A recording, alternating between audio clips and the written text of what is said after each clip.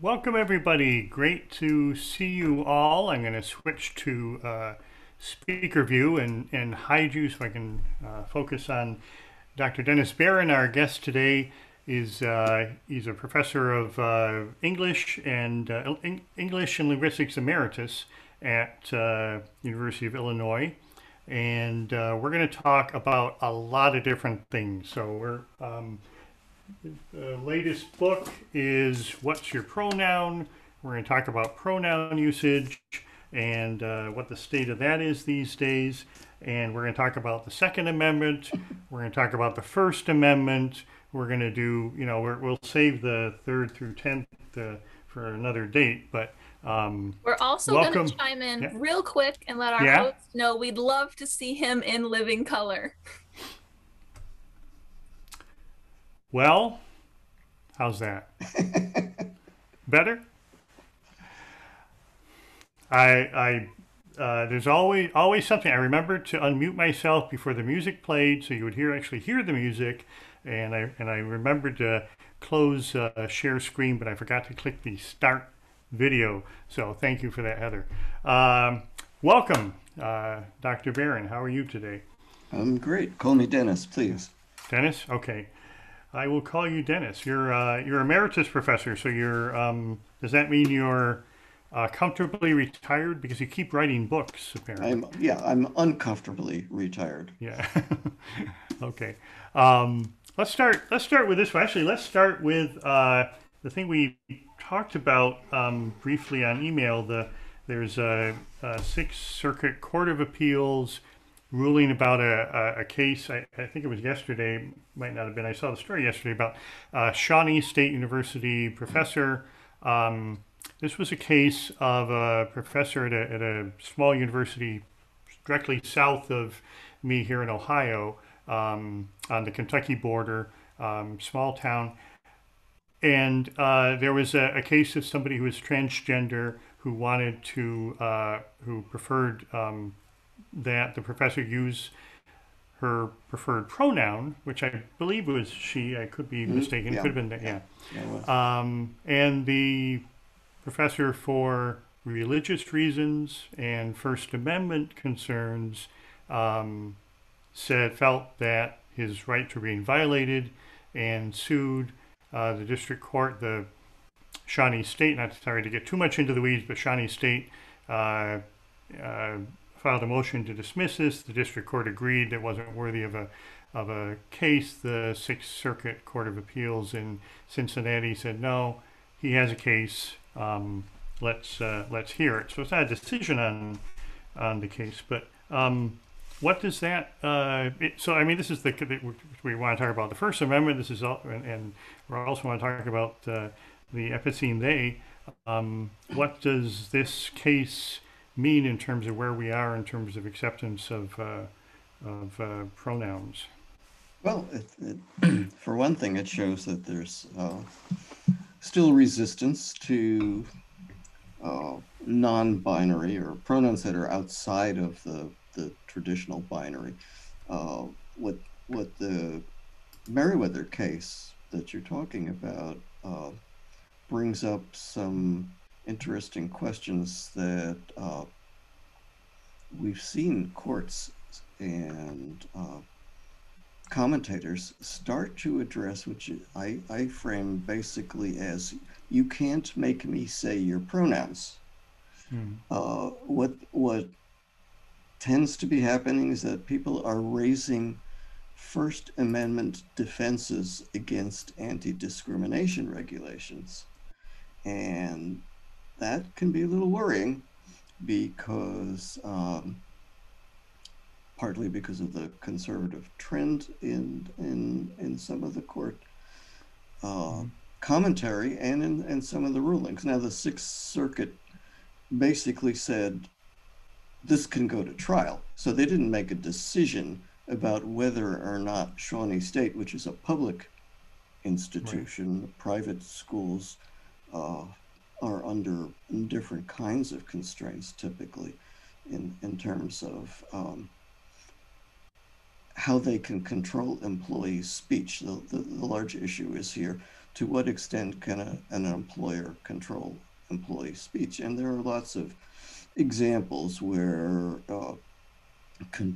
employers normally do tell employees what they can and cannot say.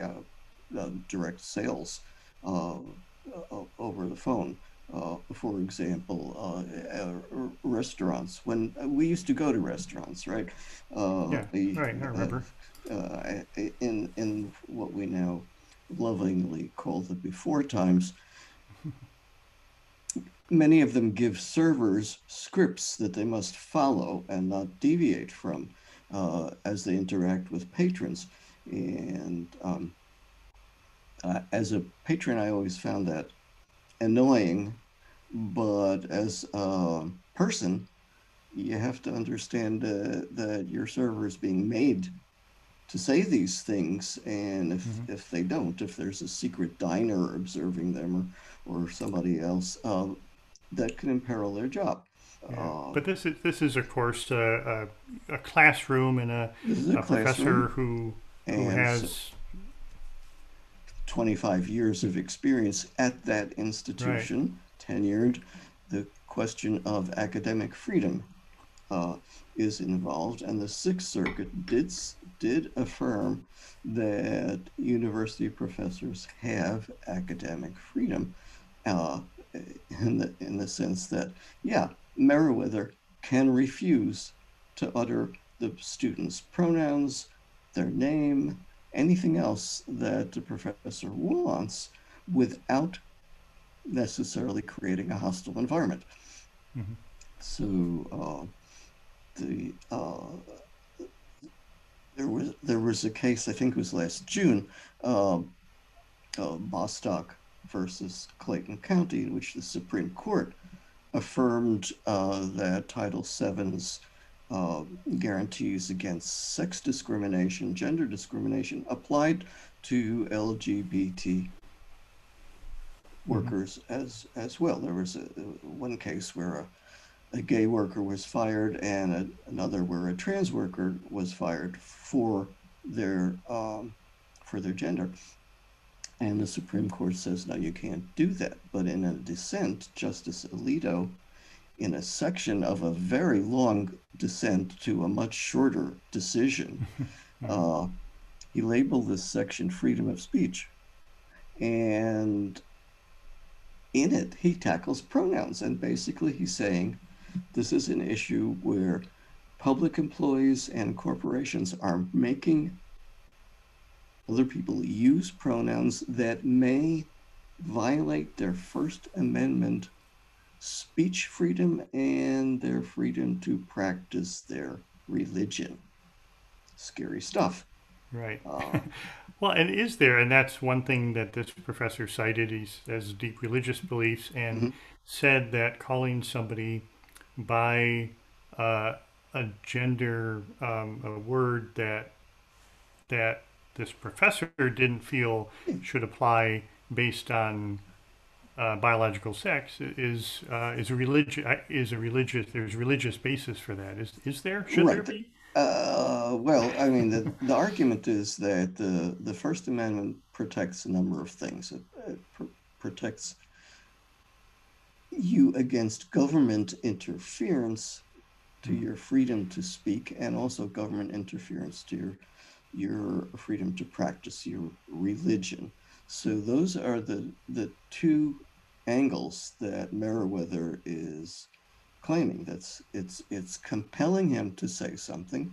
The government cannot compel you to speak if that speech violates some deeply held belief, and it interferes on another plane with his right to practice his religion, and that's he's asserting as a violation of his First Amendment. So what you're seeing a lot is particularly right-wing speakers now are claiming First Amendment protections to silence their critics, to refuse to honor what in other sorts of situations is basically sort of normal social interaction, respecting the person you speak to by using their name, their title, their pronouns, whatever aspects of that we do to kind of make things go along smoothly. He's saying you can resist that, and of course sometimes we don't use people's titles or pronouns or names as a way of insulting them, refusing to comply, asserting authority over them. That's part of social interaction too.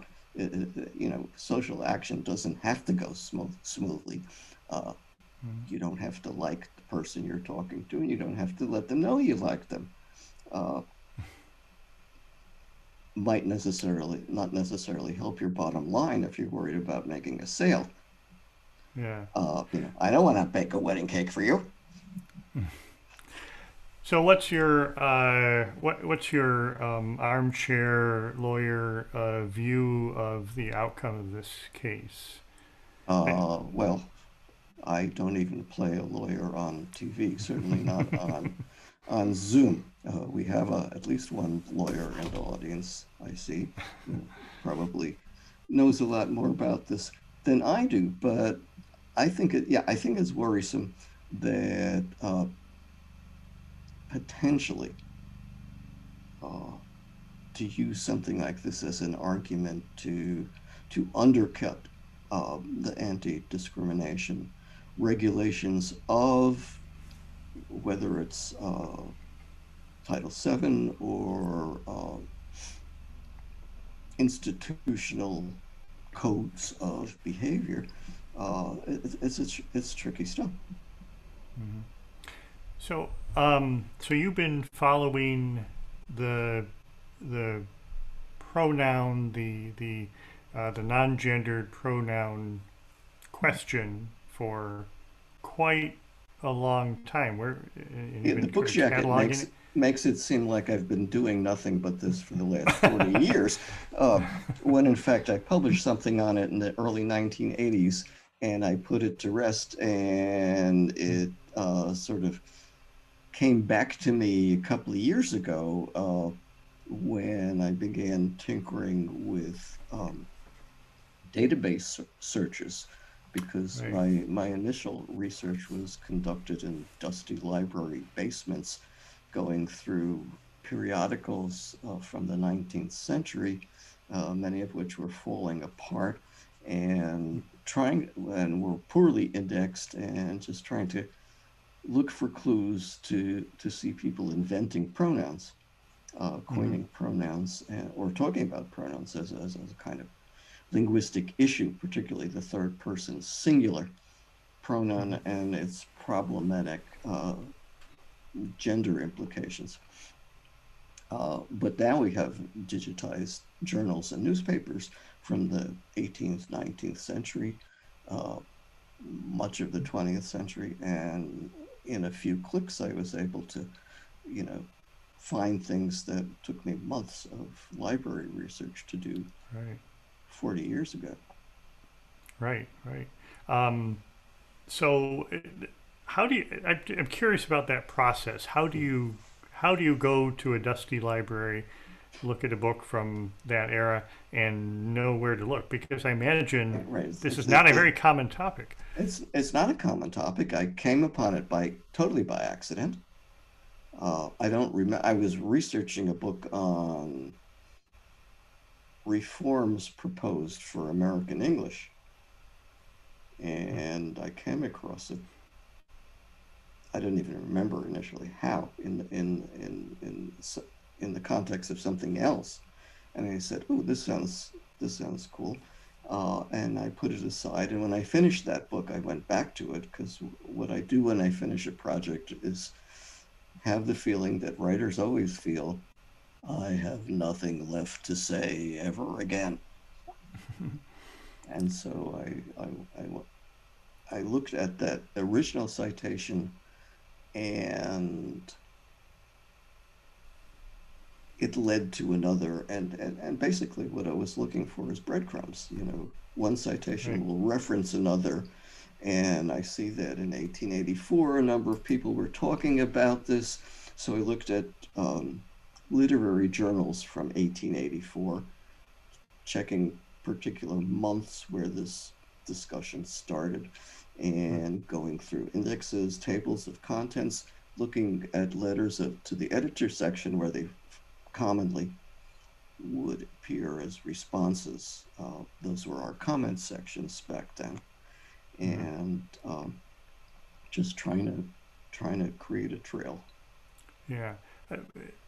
And I did you find that there were errors that that for some reason that it picked up and there is so this 1884 was a very productive year because one literary journal prints a short note from a guy named C.C. Converse. Now C.C. Converse, some of the people who coined pronouns in the 19th century were obvious crackpots and nutcases.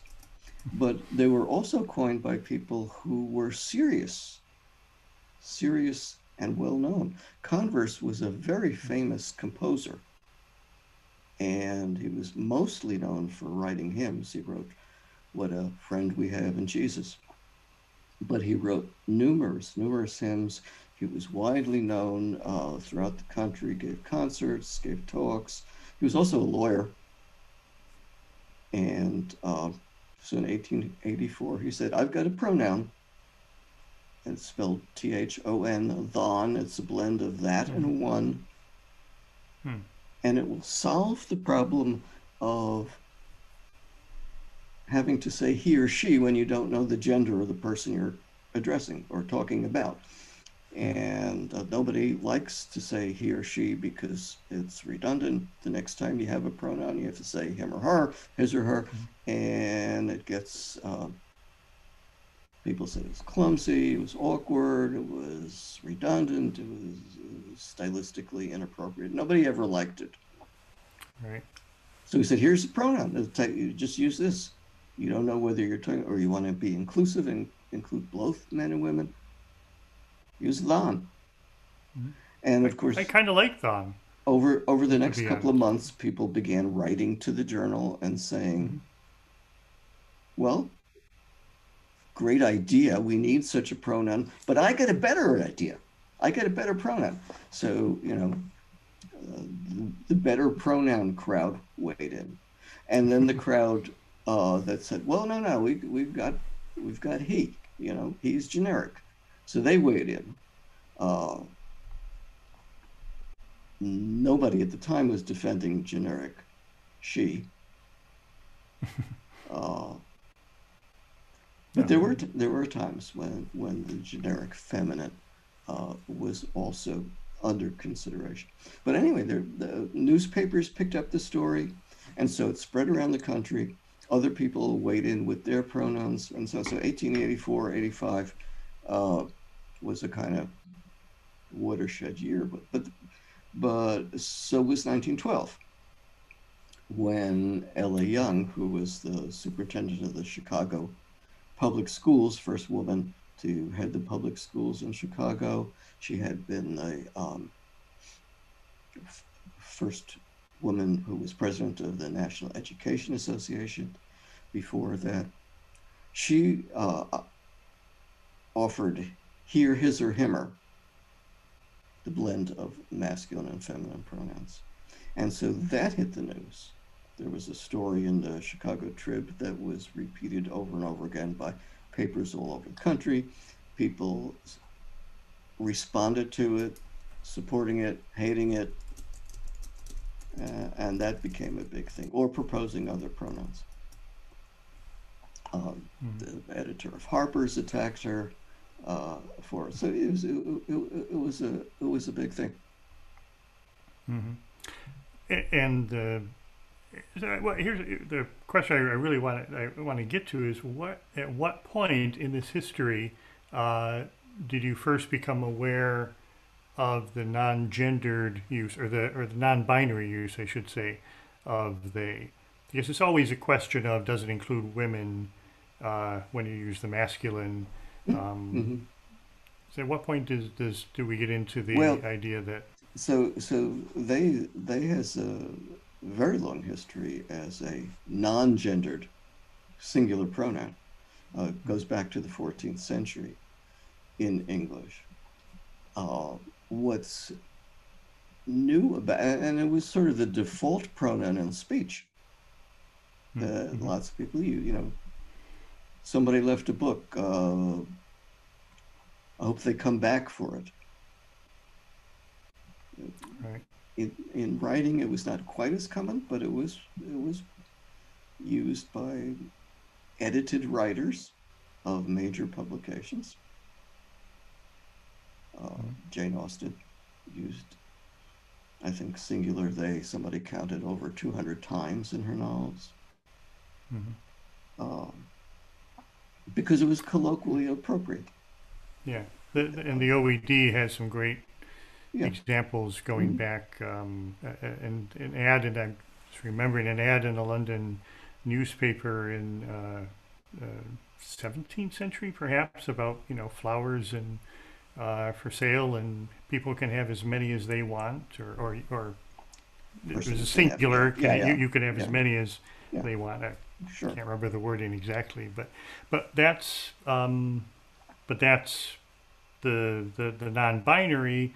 But nobody was at that point thinking we have to respect. That wasn't really in public discussion until much more recently. The last 20, 30 years, you start dealing with or encountering non-binary situations.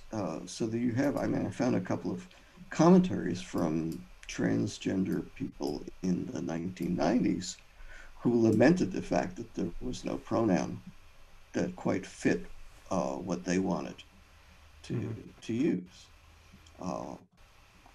One of them actually says, there is no pronoun to describe me.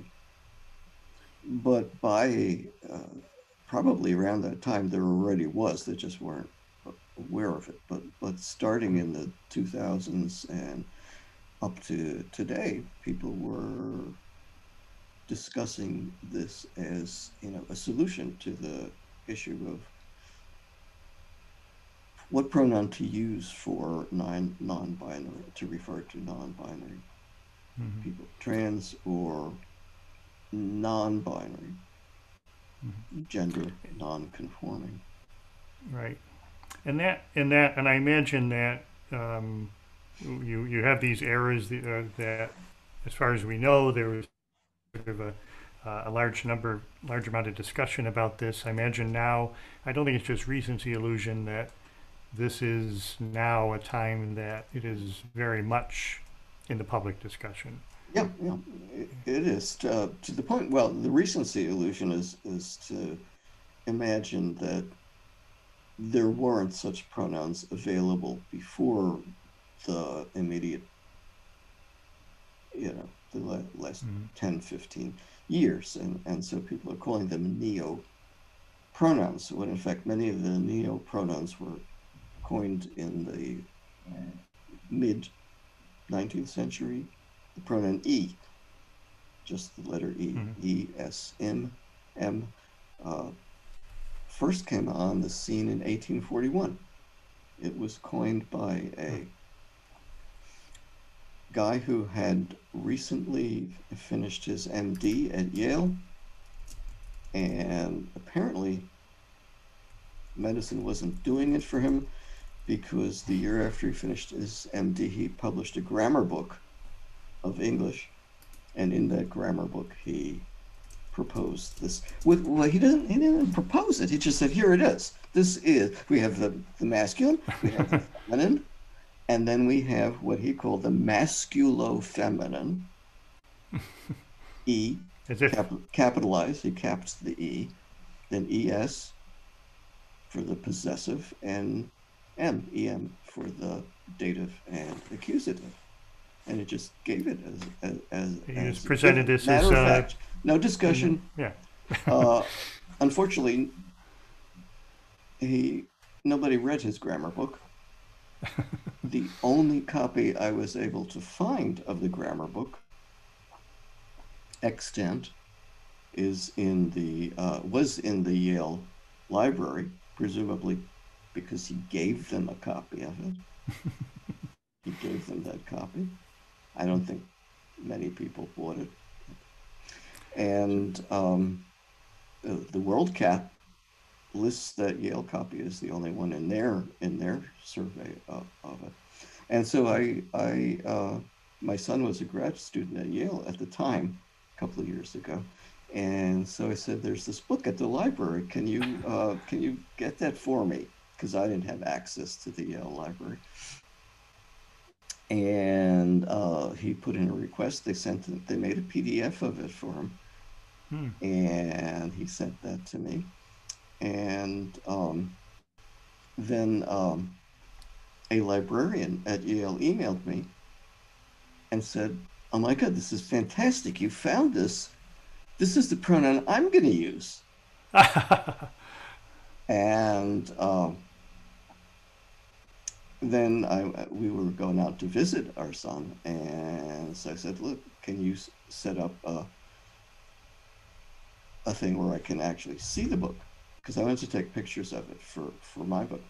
And he said, "Sure," but then they couldn't find it because they had decided after my initial query that this might be something valuable, and they were going to transfer it to the rare book room, to the Beinecke from the. It was in the stacks, and so it was out for restoration. But they managed to secure it and let me photograph it when we visited. I'd be tempted to write to that librarian and find out if that is the pronoun, how E got along with that pronoun. Yeah, I never had any follow-up from them. So that's the trouble with invented languages. Well, I know all languages invented, but invented, neologisms. They only work if people use them, and it's anybody can coin a word. I used to get emails from people. I invented a word, and I always wanted to get in the dictionary. And could you promote it for me? And things like that. And that's why that's why the Urban Dictionary is popular, because you can just upload your word and there it is. So how many is on your list of pronouns? Well, it depends on how you count them, but it's well over 200. Some of them were invented independently a few times. And so I count each one as separate because they were independently coined, even though it was the same word. But lexicographers have that issue too. How do you count how many words are in your dictionary? Right. I mean, the marketing department's more concerned about that than the actual lexicographer is. But they want to decide what's a word, what's a head word, when you need a separate head word for the word, things like that. But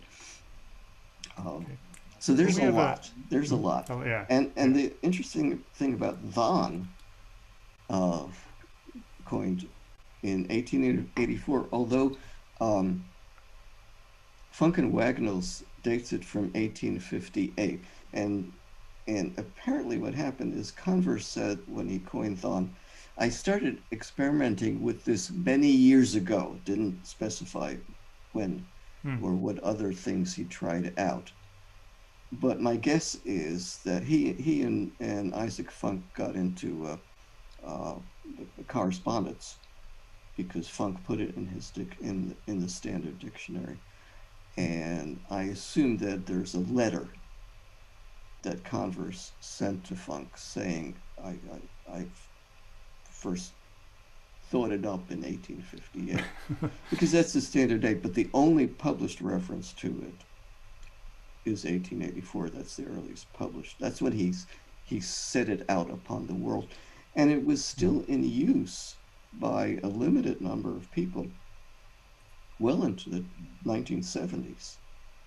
Oh, so is that would you call that a marginal success story compared to? I'd say it was very successful, considering the longevity of it, and you could sort of track people using it off and on from 1840 into the 1970s, when one of its few surviving proponents writes to Tom Wicker in the New York Times and says, "You're looking for a gender neutral pronoun, here's thon." It's been around for a long time. He'd been using it, and he was also a musician, which may have had something to do with it, sort of idolizing Converse, perhaps. But and here, him are the blends of the masculine and feminine, multiply coined over and over again, different variations of it, some of them putting the feminine part of the pronoun first, some of them the masculine. That's the most common reinvented word. The sort of do you think heesh. Yeah, right. Well, let's see. I have a question, but I want to. We also have a question from the audience, so we want to make sure we get to those. Yes, Mike, do you want to unmute and ask your question? Sure. Hi, Dennis. So, do you know of a language, speaking outside of English, in which they do have this gendered pronoun, but also have a pronoun for ungendered or third gender or whatever you want to call it? There are some. I don't know the details, but I have read a couple of accounts of languages, not with huge numbers of speakers. This one in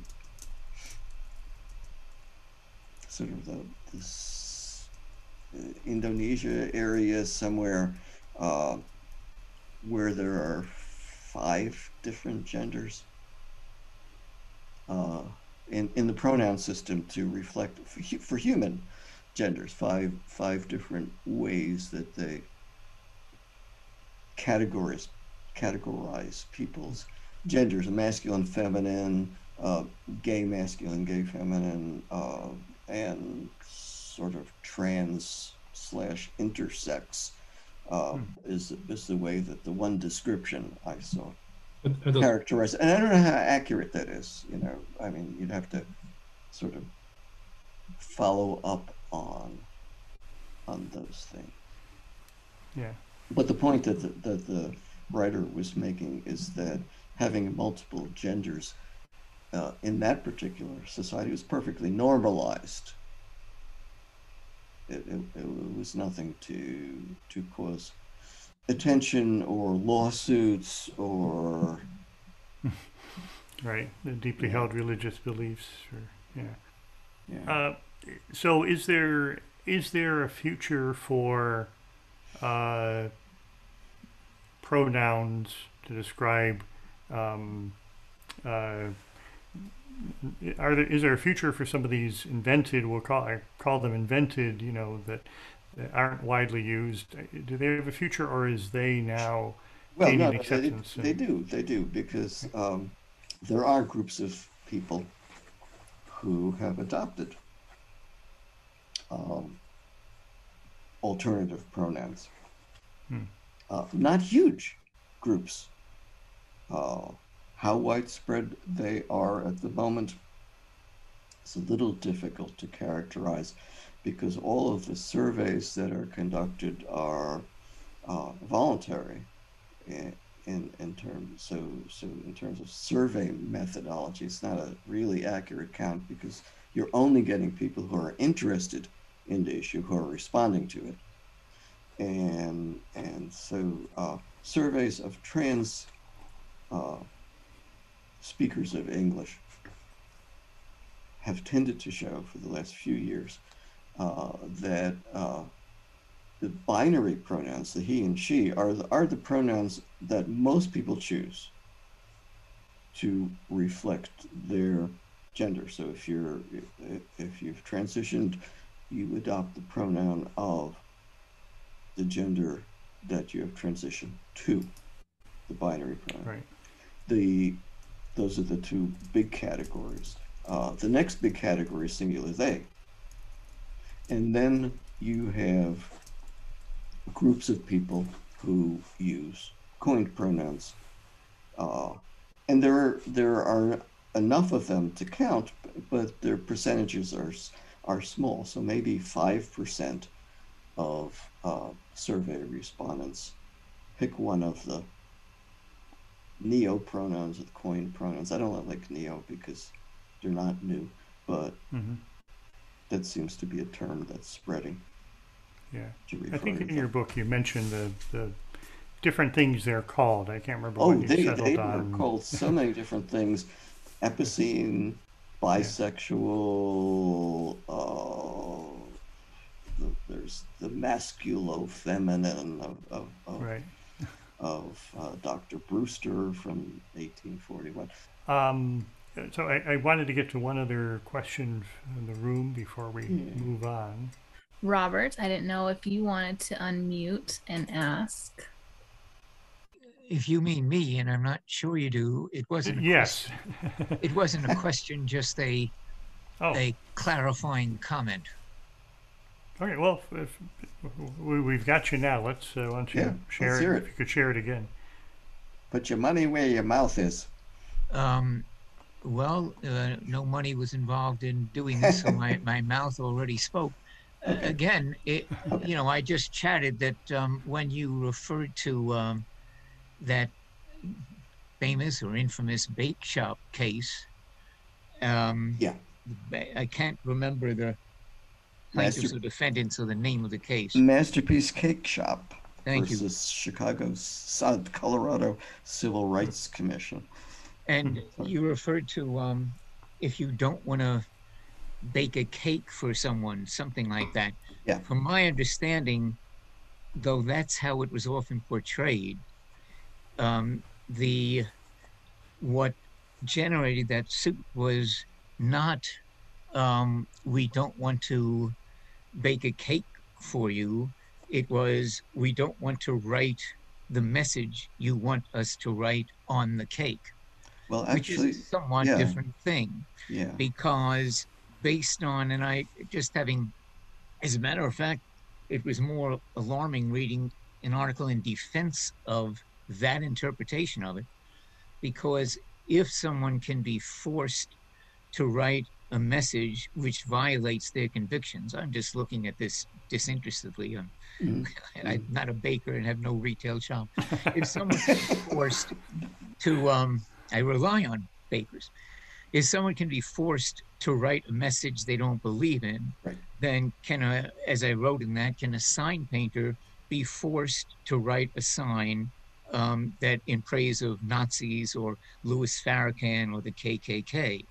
And for that matter, to bring it closer to home, though I think that's a relevant example, can an editor or indexer or writer be forced to edit, index, or write a book or tract in support of any of those causes or any other cause that violates their deepest convictions? That could include causes that don't violate the convictions of some people on this list or don't violate mine.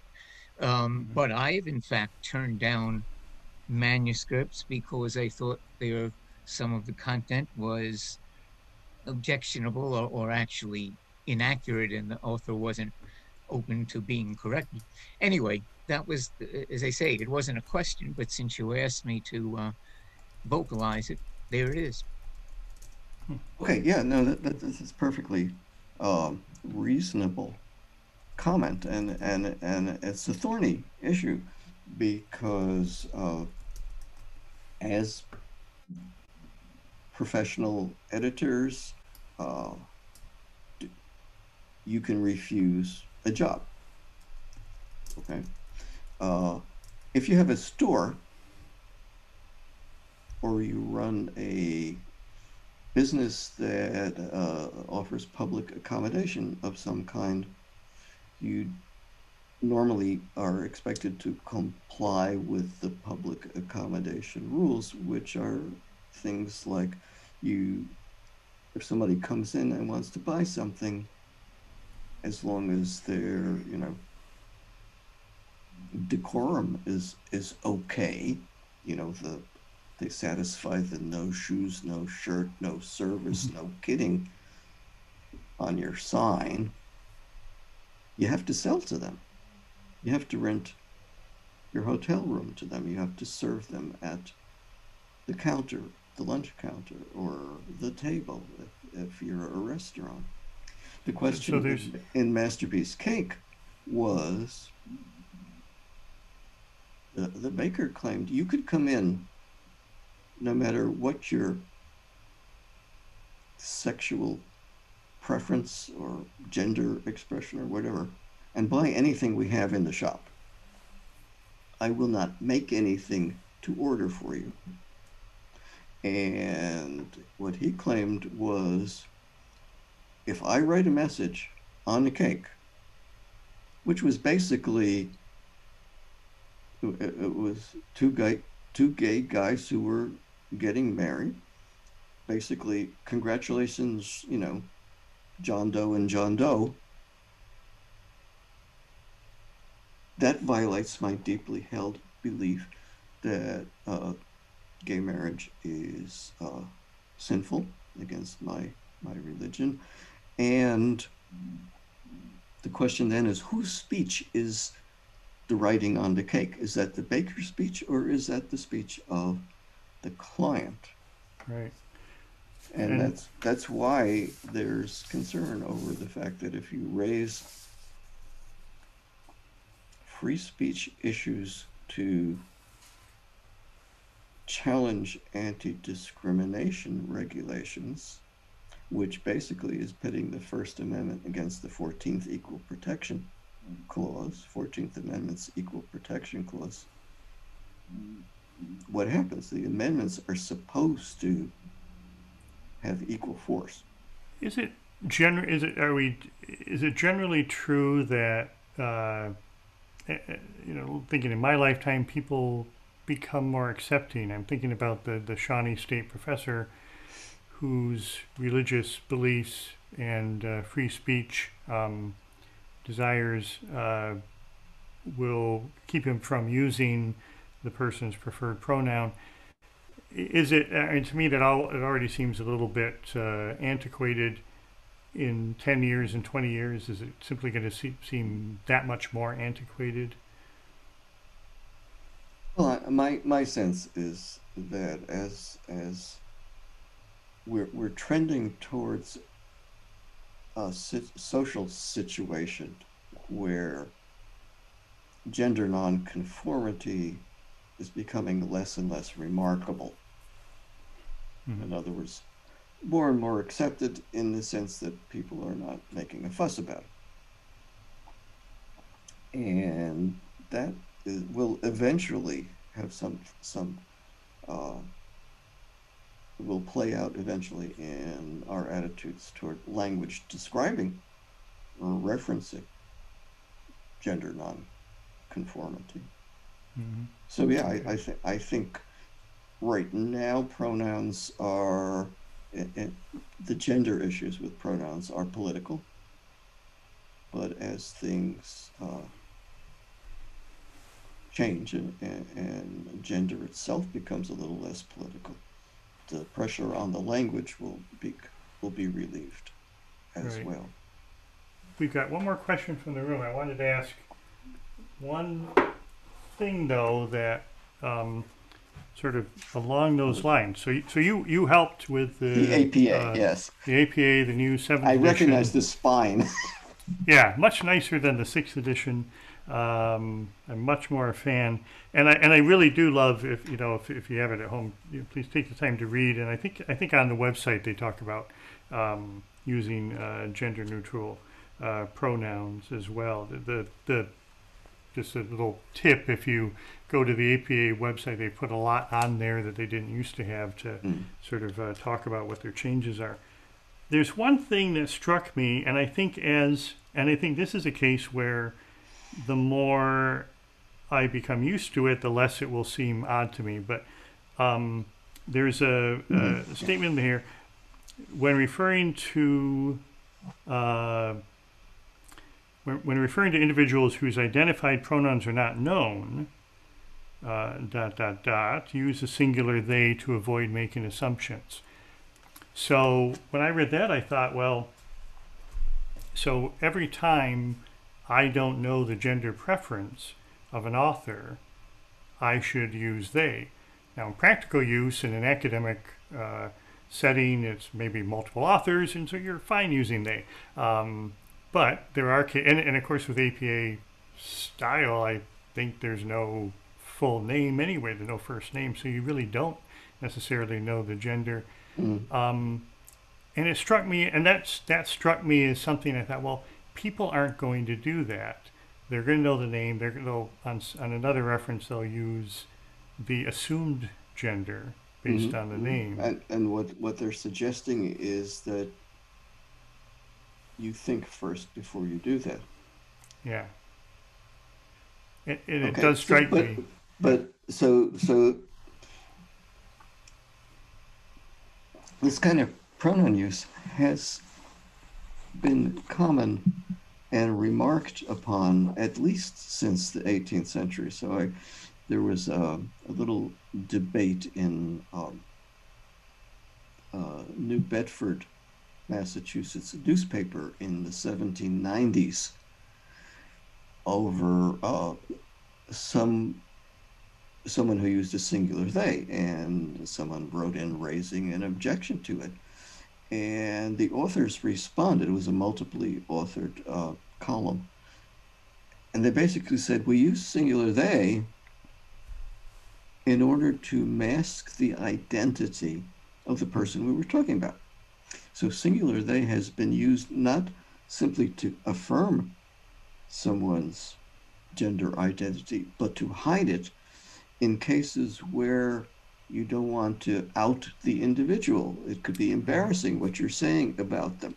So more recently, 4 years ago, when there was an anonymous op-ed in the Times, the New York Times, about people in the former doubly impeached person who inhabited the White House's, I dare not speak his name, trying to prevent him from doing anything even more stupid than he was, that they thought, or dangerous than.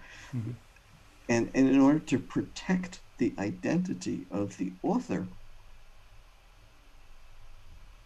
the Times referred to that person as they, because they didn't even want to reveal the gender, even if they didn't know the name, because that would give a clue for people trying to track down who this was, to put them on their enemies list, or if not worse. And they explicitly said, yeah, we're using they to conceal the identity. And novelists have used singular they to conceal the identity, to preserve suspense until you really get to figure out who the killer is, or something like that. So it's been available in the toolkit for a long time, not just for the case where you don't know someone's gender, but for the case where you do, but you want to conceal it, or for cases where saying the gender is distracting from some other issue that you're really talking about. Okay. Well, in AP style now, that's one of the changes in AP style is that they is perfectly acceptable for an anonymous source where you don't want to reveal the... I've heard that the MLA is going to do something similar in the next edition of its publication style guide. Yeah. I haven't seen it. I haven't seen anything more definite yet. Right. We have one more question. We're getting low on time, and I've got about 20 questions left probably, but we have one more question from the audience. We do, yes. Christine, if you'd like to unmute and ask your question. Yeah, hello. I love your book so much. Thank you. It's profoundly affected my life, and even as a teacher of students, I share about your book. One thing you said in your book was, what's your pronoun is not a question that many people like to answer. So I wondered if that was one main reason that you wanted to write the book, so that maybe you could make this topic more comfortable for the communities or the public. I was curious about that. Uh, yeah, yeah, sure, sure. As part of the general movement to normalize and unmark, to use a linguistic term, uh, non-binary pronouns, but also to let people know that there's a lot of historical support for using. This is not just some nouveau,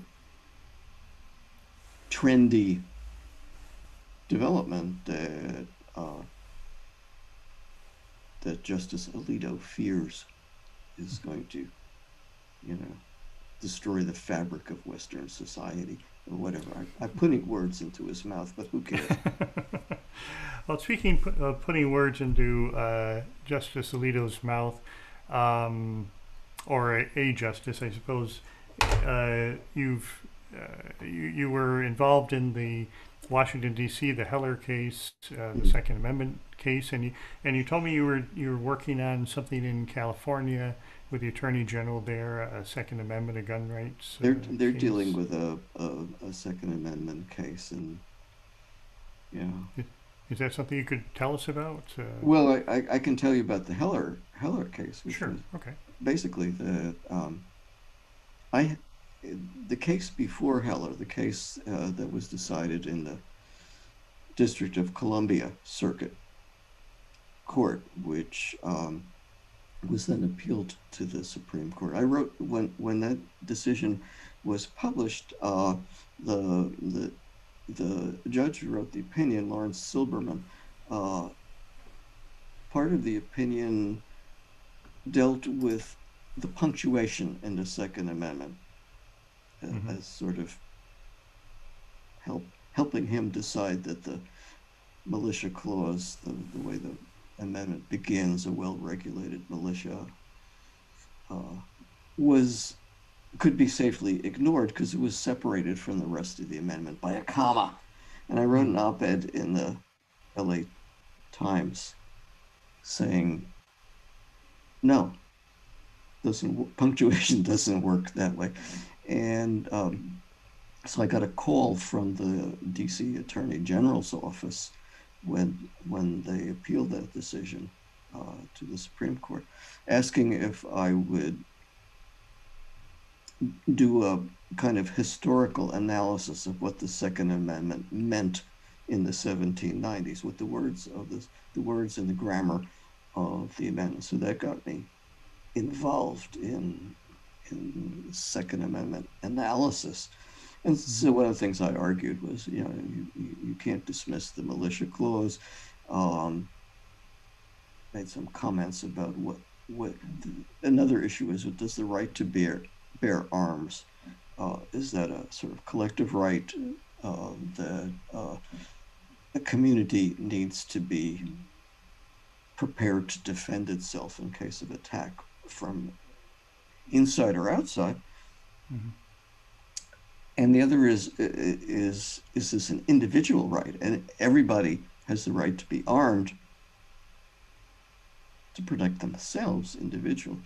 And so I and a couple of co-authors argued basically that this was a collective right, at least in terms of the Second Amendment. Nobody says anything about personal self-defense, but the amendment is silent about personal self-defense. It's talking about community protection and organized military or military-like activity, like a militia, like an army, like a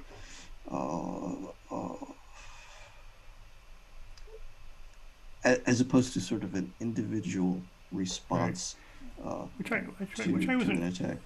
I wasn't aware of that until I read recently your Washington Post article you wrote a few years ago about that, and you looked at the corpus and found that bear arms without a military meaning. It's much rarer, very rare. Yeah. So that's interesting. The comma thing, there are two commas in there. It's just totally confusing. I have no idea why they wrote it the way they did. but That's the way they did things in the 18th century. I mean, yeah. what are The the commas I understand, but why put the sort of the reasoning first and then because no, I don't think that's done in any other amendment, is it? it's the only one that has Yeah. a rationale Hmm. that precedes it. In the drafting of the amendment, it went through 6 versions, so one initial version and 5 revisions. Hmm. The militia clause was originally somewhere in the middle, and in the first revision, Congress revised it. Madison drafted it, Congress revised it, and they put the militia clause at the beginning. And it survived all the other edits. There was initially a clause in there too, in the Second Amendment, that exempted conscientious objectors from militia service. But at some point, the Congress just dropped it, so it didn't make it into the final cut. But in the director's cut, it was there, and that reinforces the military sense. Yeah. We're as I suspected, we're over time by a little bit. You've got a book coming out, Unprotected Speech. You can't always say what you want. That sounds very timely. Soon we've talked about a few things. It's very rock and roll in that book. When's that? When are we going to see that one? I don't know. Okay. I'm still marketing it. Oh, okay. Still, all right. Still. And then you've got another one in the works, in the back of your mind, or yeah. The next project will be called Shibboleth, and its subtitle is "Policing the Internet from Babel." Policing language from Babel to the Internet. Sorry. Shibboleth. And I started by talking about the Shibboleth story, which is the classic. Right. Well, actually, Babel itself is I say is a kind of language policing where the deity says, I'm going to control your language as a punishment. Where are we in terms of the internet?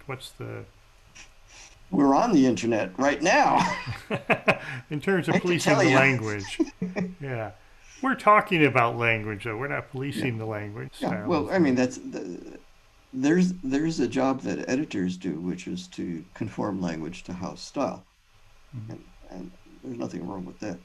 But what we're seeing on the internet is so, for example, Rudy Giuliani's tweeted something, I forget what, about Joe Biden and what are the comments, and it was maybe not as carefully written as.